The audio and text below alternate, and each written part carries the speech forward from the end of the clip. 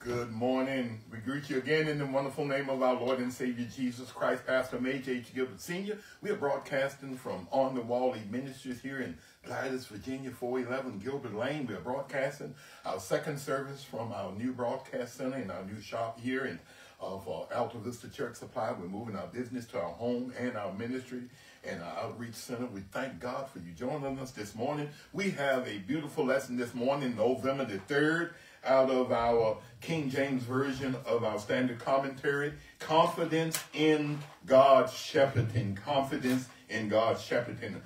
Today we're going to be studying out of the 23rd Psalm this morning. I think we preached out of that a few weeks ago. The 23rd Psalm.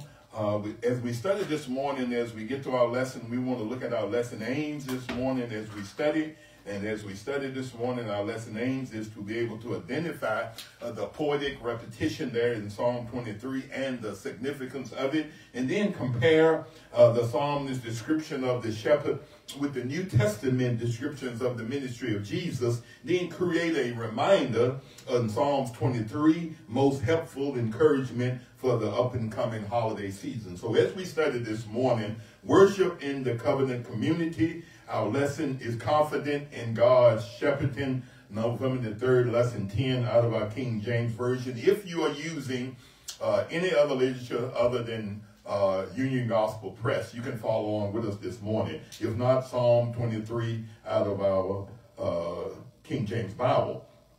Our scripture read this morning, the Lord is my shepherd, I shall not want. He maketh me to lie down in green pastures. He leadeth me beside still waters. He restores my soul. He leadeth me in the path of righteousness for his name's sake. Yea, though I walk through the valley of the shadow of death, I will fear no evil, for thou art with me. Thy rod and thy staff, they comfort me. Thou preparest a table before me, even in the presence of mine enemies. My cup runneth, thou anointest my head with oil, my cup runneth over. Surely goodness and mercy shall follow me all the days of my life, and I will dwell in the house of the Lord forever. Again, our key text this morning, surely goodness and mercy shall follow me all the days of my life, and I'll dwell in the house of the Lord forever. So let's get into our introduction this morning. Needy creatures. When my spouse and I became parents, I remember the trepidation we felt. It seemed as I had never beheld such helpless creature as our daughter. Nearly all that could be was to do and eat and sleep. And I would sit by her sleeping form and waiting and watching her breath to move her tiny chest in and out. And I marveled as we began life in this manner. Only means of communication was a whimper or a yell. Humans have long period of development compared to other living creatures. We enter into the world entirely dependent upon others and remain for several years. And time passes and we envision ourselves becoming more proficient at addressing our needs. The truth of it is many parts of our lives are not easy to control. Our circumstances, our environment, our health, and for instance, we also cannot control the people that are around us.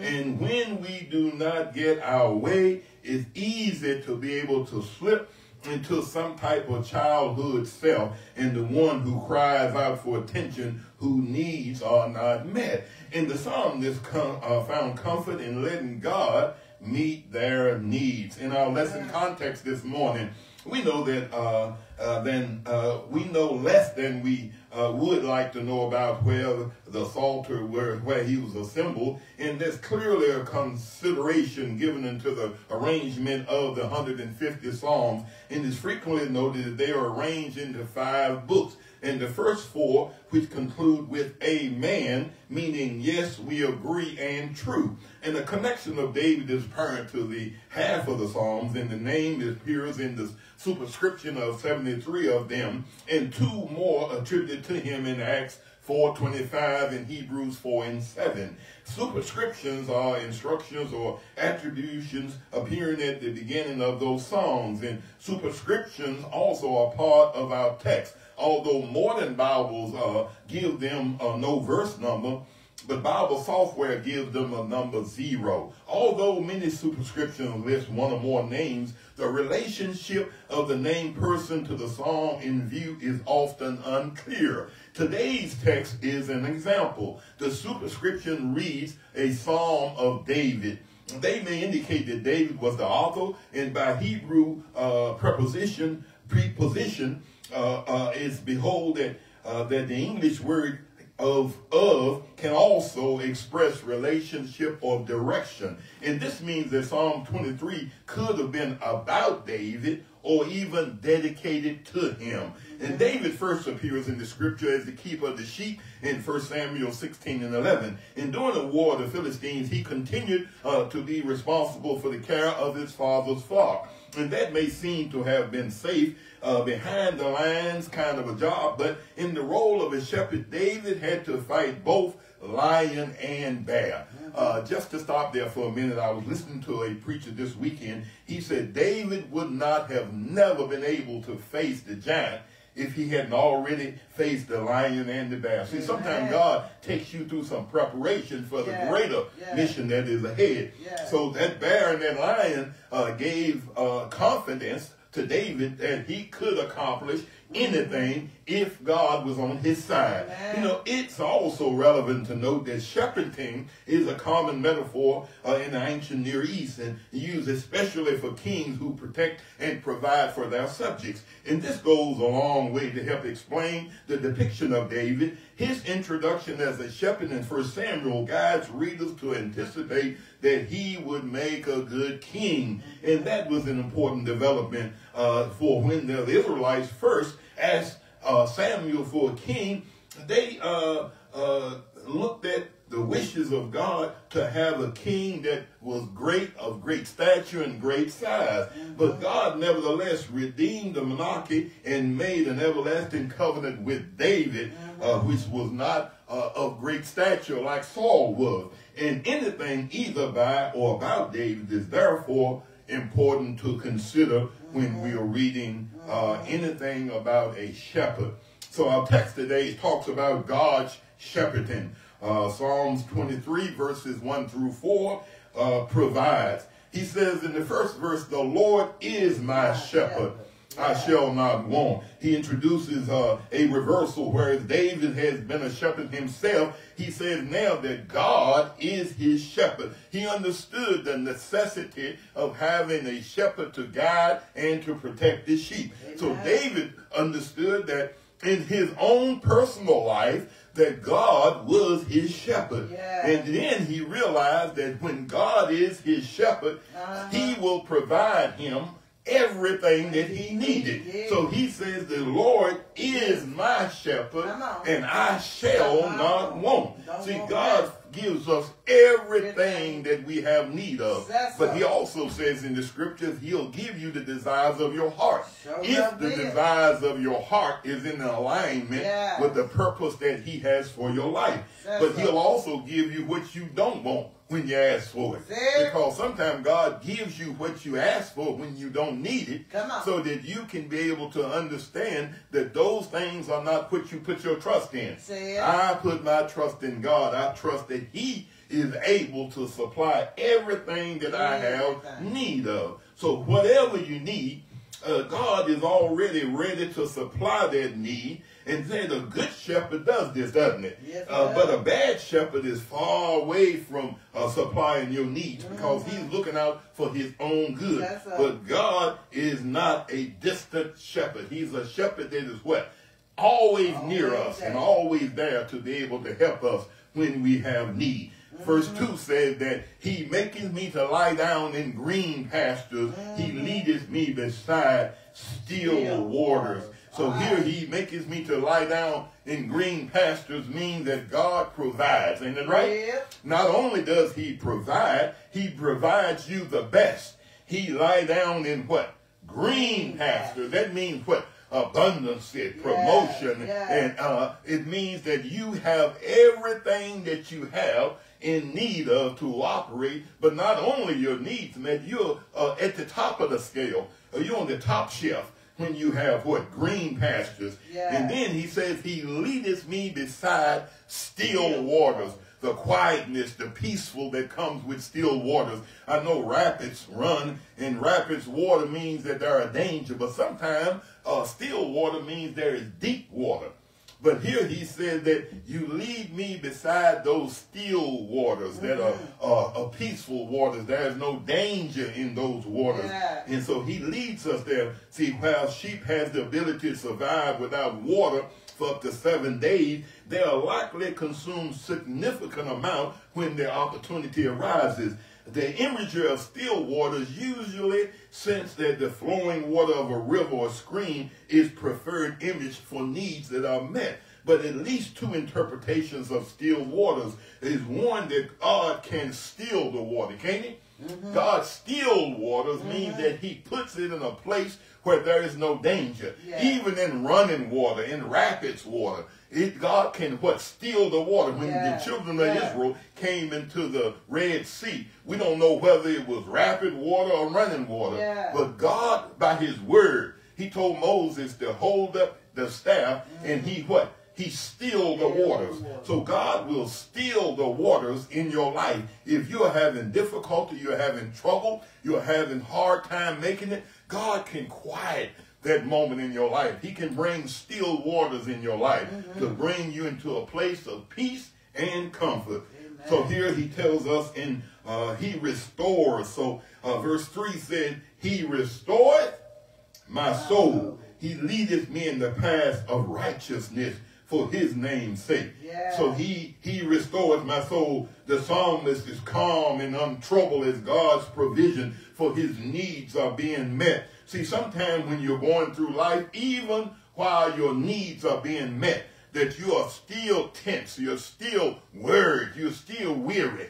But God can bring peace, and he can restore peace to your soul. Amen. He said he restored my soul. He brings peace to his soul. And then he leads him into a path of righteousness for his name's sake. That path of righteousness, it talks about, imagine forks on a road, and when the fork is encountered, you have to choose which way to go. We were at our high school reunion just past weekend, and my English teacher, Miss Shaw, and Miss Mosby, and my science teacher, Miss Dixon, was there. And I remember learning the poem in literature is Robert Frost, Two Roads Diverged in the Yellow Wood.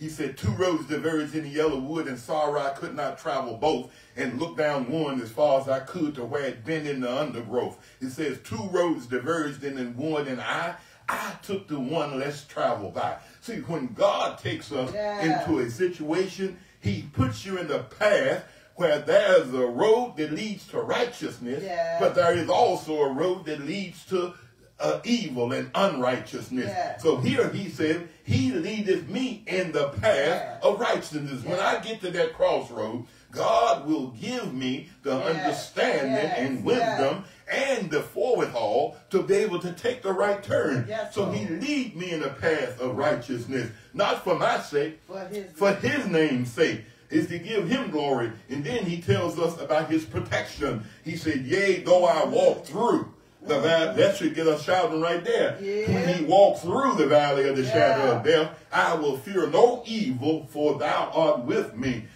He attributes this now, emphasizing the protection side of God's shepherding. He will not only take us in life, but he'll take us through life, ain't it? God will bring you in life, but he'll take you through life. Here he'll take you through the valley of the shadow of death. Now, y'all look at it. He didn't say he'll take you through the valley of death. He'll take you through the valley of the shadow of death. See, death is not fearful. What's fearful of death is the shadow of it, the coming of death. My pastor told me death is quick, but dying takes a long time. So dying is that shadow of death. The shadow of death is a weak body, a weak mind, a feeble body, a feeble mind, sickness and disease. All of that come in. Those are the what? Shadows of death. But he'll allow us to walk what? Through the valley of the shadow of death. See, what we don't realize is through means that we're on the other side. You came in your situation, but God is able to get you what? Through your situation. And then while you're there, you have that confidence. Our lesson says confidence. We have the confidence that I will what? Fear no evil, for thou art what? With me. We have God beside us all the time, and he's with us, and he'll be there for us if we would put our trust in him. But we got to trust him. And then he tells us in part B of that, he says, for thy rod and thy staff, they comfort me. Come on. Something wrong with that. Come on. Rod and staff have two different meanings. Yeah. When you're dealing with sheep, the rod and the staff is what helps to keep the sheep in alignment. When the sheep cart running off, you catch the staff and you can grab the sheep by the leg and pull it back. That's the hook on the shaft, on the staff. So he said that their rod and their staff, they comfort him.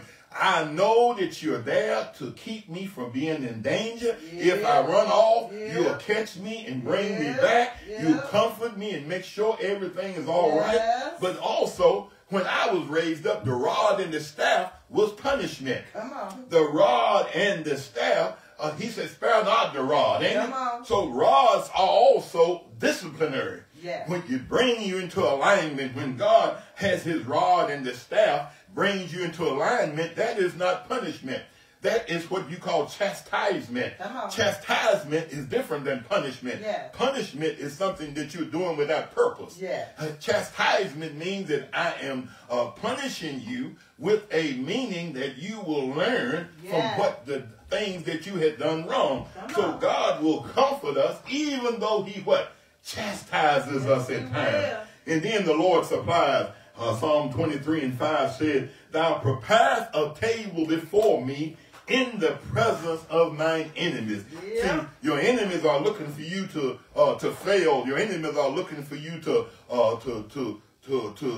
feel like you're hopeless. But here he said, you will prepare my full table in the presence of my enemies. So while those that are trying to destroy me, those that are trying to put me down, they see my table overflowing. They see me living large. They see me living in abundance of your word, abundance of your blessings. And then he said, you prepare that in front of them. Let them know that whatever you're doing is not stopping what God is doing in my life. So I'm preparing a table to let you know that God is doing this. God is not showing us off. He's showing himself off. When we put our trust in God, he will hold us up even in the presence of our enemies. He says in part B that he anointed my head with oil. I think we said it a couple of weeks ago in our text. When you put oil over an animal's head, is the fact that it get rid of the flies that's in his nose, in his eyes, and in his ears. Now think about that. He anointed my head with oil so that the devil won't mess with my eye gate. He won't mess with my ear gate. He won't mess with my nose. He covers all of my senses. Ain't right? But the oil is what keeps the fleas from laying eggs. The fleas and flies lay eggs in the nose, in the ears, and in the eyes of those sheep. But the oil will prevent the animals from being able to come in and lay their eggs. They try to lay their eggs, they stick and won't get into the eye. So sometimes the devil try to get into our life, and God has that anointing over us with his oil of mercy. See, his oil of grace. See, oil back then represented real oil, which had myrrh and spikenard and other spices in it that were healing of the nation, healing. But what God does, he anoints us with the oil of his spirit, the oil of his grace, the oil of his mercy. And he anointed us with oil. And then he said, our cup runneth over. So that means that when he, see, we buy and we sell anointing oil in our store. We sell it in a little bottle. And you take a little on your finger and do that. We don't know what the method is. See, the message here was he poured oil over the shepherd's sheep's head. And that cup, the oil ran over. And when the oil ran over, they could catch the other oil. See, so God gives us more than we need. Yes, he does. Because our cup, what? Runneth runneth over. And it runneth over. So God promised us that we will have more than we need so that we can become a blessing to somebody else. That's See, right, God that's just didn't give you enough for Good. you so that you can take care of you. There. God gave you more so that you can now represent the image and the likeness of him. That's See, right. God That's provides. So now he gives us that you and I can be in the image and likeness of him, and we provide. So God provides Yes, sir. because of the fact that he is God, Yeah. and he will give us more than we need till our More. cup running over. Running over. And then the psalm, this future, accompanied by his blessings in verse 60, he says, surely. And that word, surely goodness and mercy. Remember I said the oil of goodness and mercy shall follow me all the days of my life, and I will dwell in the house of the Lord forever. Yeah. He says, surely goodness and mercy. So he's mentioned it twice. Mentioned hardship, danger in dark valley, enemies sighting at the host table. And if psalmist feels that he is being chased by death and evil, then he imagines that God's goodness and God's mercy will pursue him all the more. And it's insightful that in God's character, we see how the two Hebrew words are translated, goodness and mercy, as it in our text today. And then he said, and I'll dwell in the house of the Lord forever. The final is providing the fitting conclusion of our text today. That vividly depicts God's nearness to us. The psalmist shared a table with God and expected to remain at that table forever, living in his abundance. Yeah. He did not expect to be shown the door. A house for any God in the ancient Near East was a temple. But in David's lifetime, God had no temple. And he denied permission for David to build him a temple. Yeah. The fact of history points to the house of the Lord as being his heavenly dwelling. He said, I will dwell in the presence of God forever. Not in the house of God. See, he said that brick and mortar is going to fade away.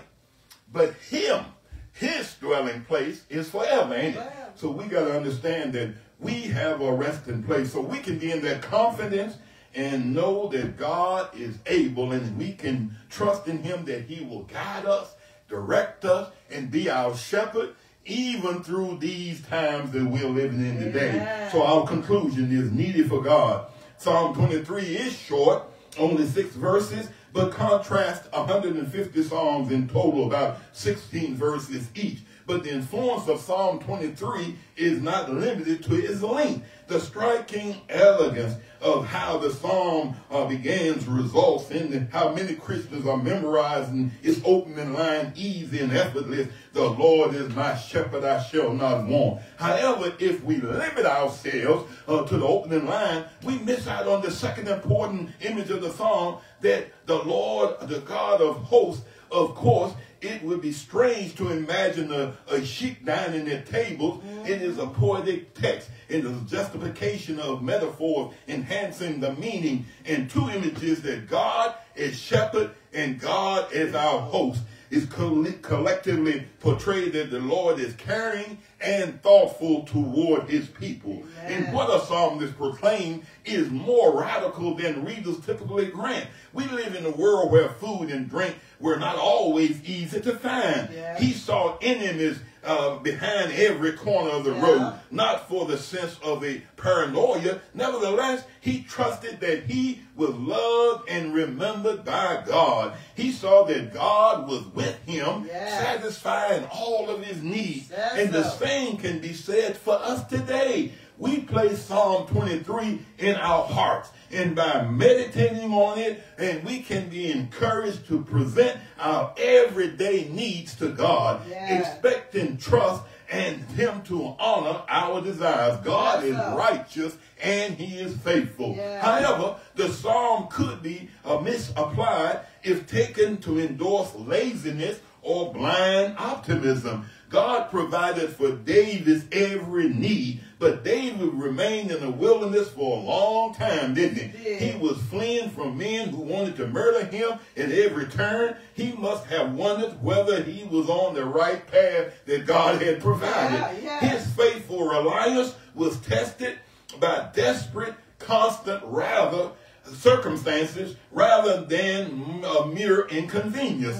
Thus, Psalm 23 can speak clearest to those who genuinely don't know where the next meal is coming from and in real and present danger of being victimized. But whether the scenario or the looming challenge of a figurative wilderness or a risk of wealth or reputation or loss or something, Psalm 23 is ready to speak to you wherever your need is.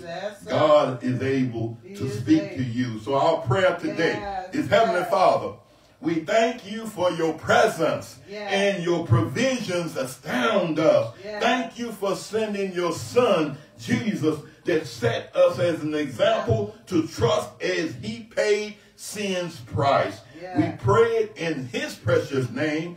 Let us all say, Amen. So our thought to remember this morning is God has provided and is providing and will provide. God bless you. May heaven ever smile upon you. We'll be back in a minute with our worship hour. And we just thank God for all of you. God bless you, and may heaven ever smile upon you.